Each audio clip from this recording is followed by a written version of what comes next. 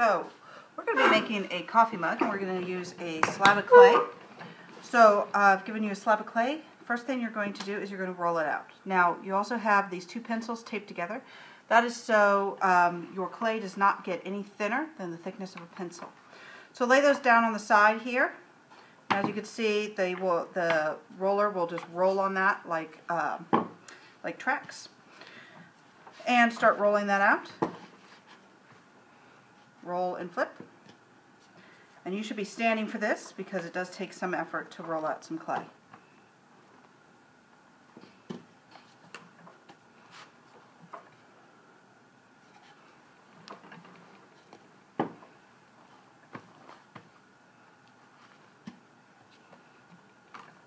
Make sure you stay on those pencils.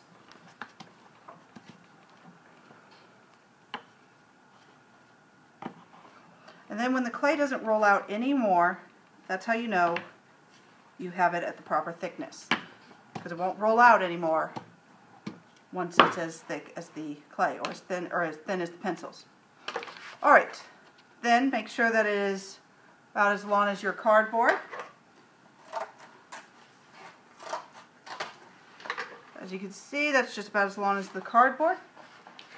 And then what you're going to do is you're going to pick out some textures. And I have these textures right here that you're going to use. And you can do it like a quilt, like a quilted pattern, or you can do it all as one texture.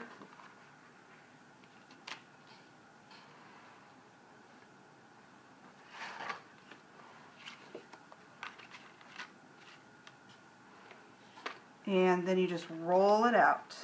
Now I've put a little bit of oil on this so that the plastic doesn't stick to the clay, because plastic tends to stick to clay. That's why they might feel a little oily. Oh, and that texture didn't show up very well there. It did show up really well there. And pretty well there too. And I might just add a different one right there.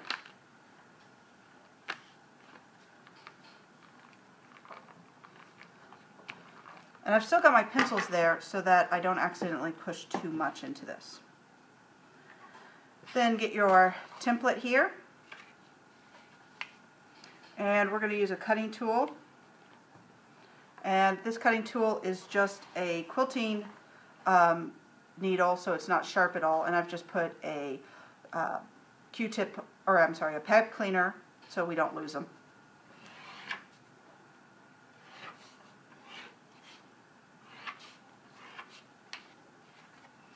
Cut it to size. Save those for later. And then we need to slip and score. So we're going to use this fork and we're going to score it on 3 sides. The sides and the bottom, but not the top. We don't want score marks on the top because we are going to be drinking from these and we don't want it to be on the lip of the cup. Alright, then we're going to take our rolling pin here and wrap it in a cloth. So I'm going to move this out of the way for a second.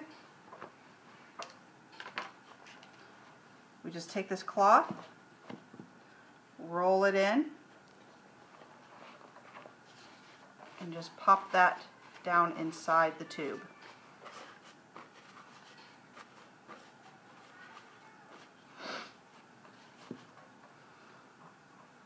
Take our textured slab here and roll that on. Add a little slip on that seam.